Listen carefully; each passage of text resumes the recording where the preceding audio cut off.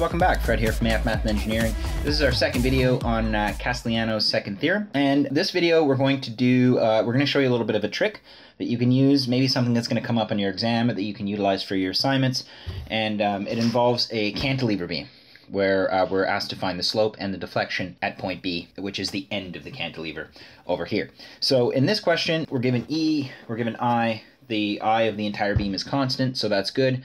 This is another units where we're using imperial units, so we're using inches and kips. So what I've done here in the blue, let's go ahead and get started. I've given you the formula for the deflection and the slope. In the last question, we just did the deflection. This question, we're going to do the deflection and the slope kind of in one step almost. When we find the value for m. And I just showed you guys actually where these formulas come from. So these down here are the formulas that we use. So we have partial m by partial p over m over ei, and partial m by partial m bar for slope. But this is where they were derived from. Essentially, they derive an equation, they substitute the expression for the strain energy into the formula. You know, we don't go too far into derivatives here, but just to take a look here, this is where that came from. All right, let's move down here and let's redraw the beam. Okay, and we're going to apply. And if you haven't, if you don't know what I'm doing here, I'm going to skip a few of the intro steps. I'll leave a link in the description and down below in the comments. So just go back to the first video where we explain about the fictitious loads. Okay, so we have our beam here. I'm going to redraw that. Okay, we have our distributed load. Okay, that's 2 kip per feet. This is still A and B. And if we look at the question's asking us to find the slope and deflection at point B. So what we're going to go ahead and do is we're going to apply our fictitious loads to the point, okay? And if you'll remember, the fictitious load, it is fictitious because there is no point load or a point moment acting at B.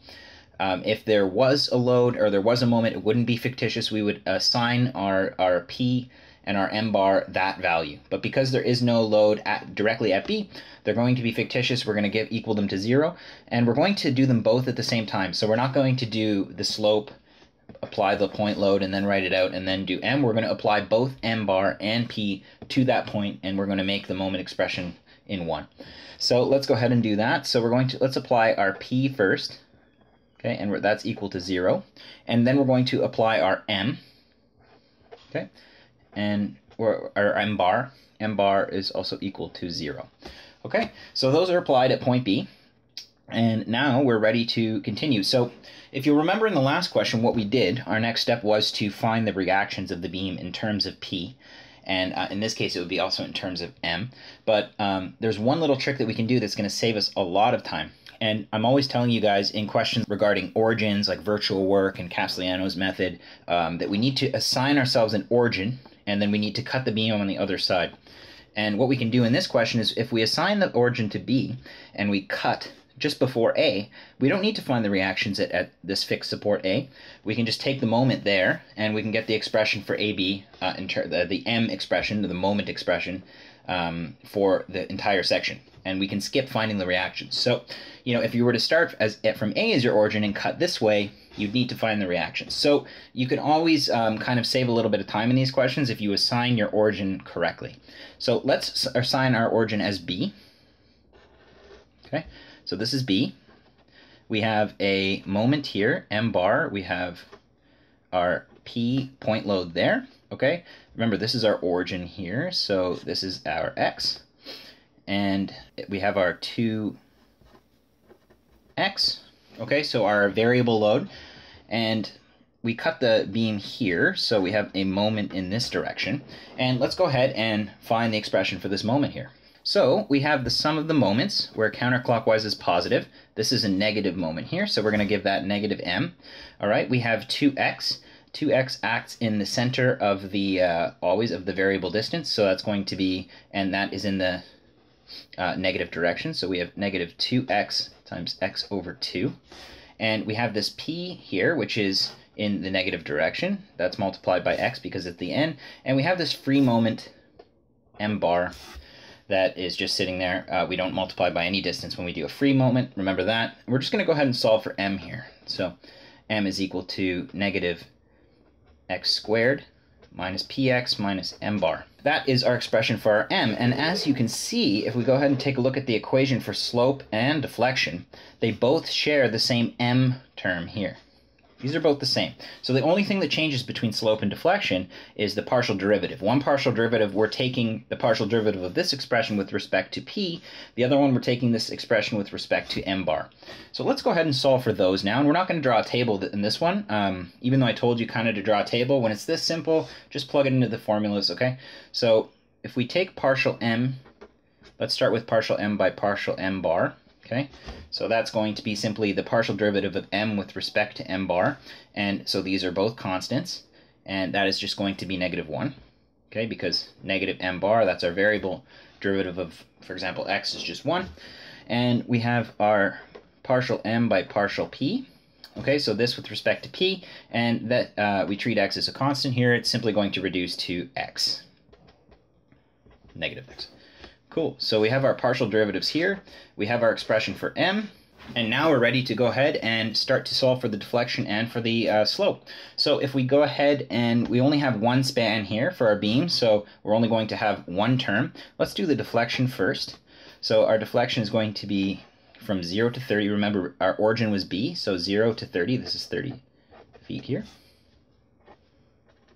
Let's move 1 over EI to the outside of the integral, so we can, be nice and neat here.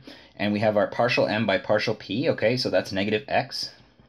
Okay, and what else do we have? So we have partial m by partial p, and then the next term is m. So m here, we're going to go ahead and we're going to plug in our values for p and m bar.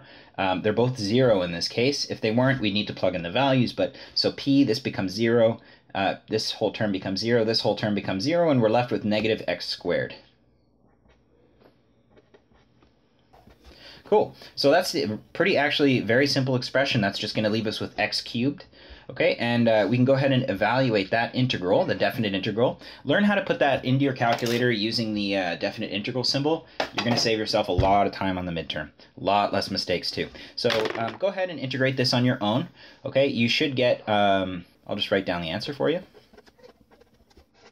Okay, go ahead and make sure that you multiply by 12 cubed on the top here to change this from feet cubed to inches cubed. And we're going to go ahead and just plug in our values. Our E is 29,000. Make sure you don't make any unit mistakes here. That gives us a delta B, deflection at B, okay, of 4.022 inches down.